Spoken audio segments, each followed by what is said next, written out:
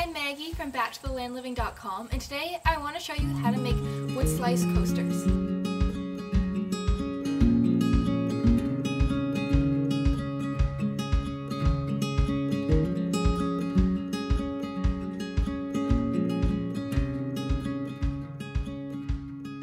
To make these wood slice coasters, you're going to need a few things, and so you're going to need wood slices, you're going to need some pencils, some permanent markers, preferably fine tip or nice because it's easier to draw with. You're going to want some sandpaper, some wood varnish, it's optional but it looks better if you have some varnish on it, and an idea of what you want to draw.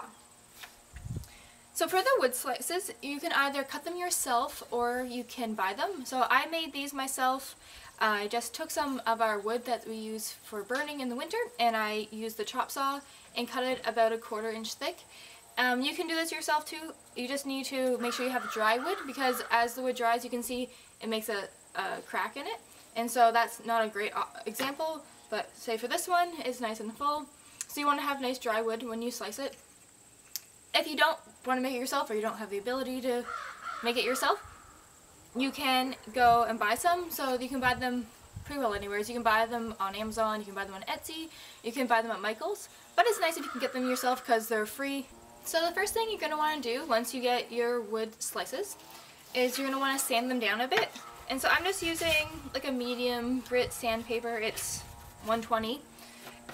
And you're going to just want to sand it down and just keep sanding it until it's as smooth as you want. So I've done this with friends and I've never sanded them at all and they look fine, but if I'm going to give them as gifts or make them for myself, I want them to look nice, so I'm going to sand them down a bit.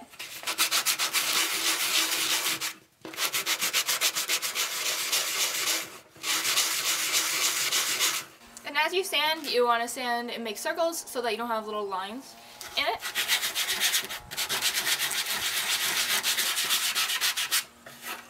So once it is as smooth as you'd like, you can put your sandpaper away, and I'm going to brush mine off a little bit to get off the dust.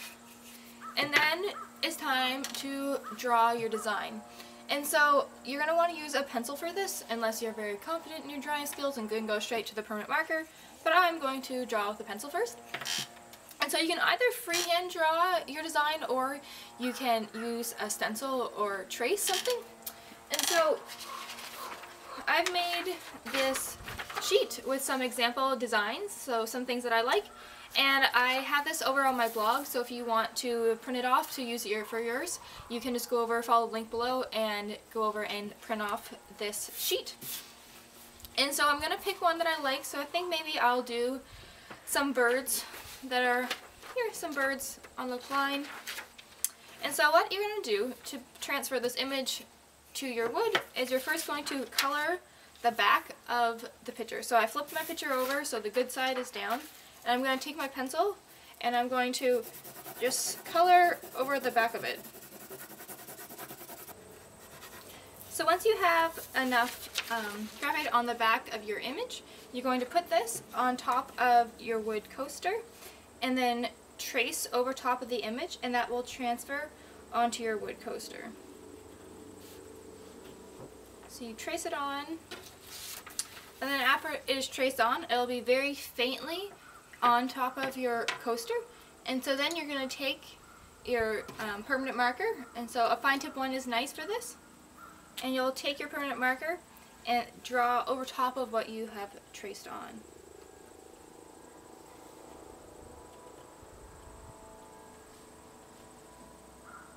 And so once you have your image all drawn on, the next step is to varnish it. And so you can stop at this step if you want to, but your next step would be to take some wood varnish. And so I'm just using a clear wood finish that I found in the barn. And you're going to take this and then paint the top of it. But you're going to want to let this set for a few minutes first, just to let the marker soak into the wood. And then you'll either, you can get spray finish, that works nicely, or you can just use a paintbrush and some varnish and varnish on top of it. So that's how you make a wood slice coaster. They're great to make for your home or for presents, for Christmas presents, and for housewarming presents. I've done this as an activity at a housewarming party I threw for my sister. I just cut up a bunch of these wood coasters and had some pencils and some templates and some markers and a table with some wood finish on it. And it was great because the kids could do it and also the adults could like doing it too.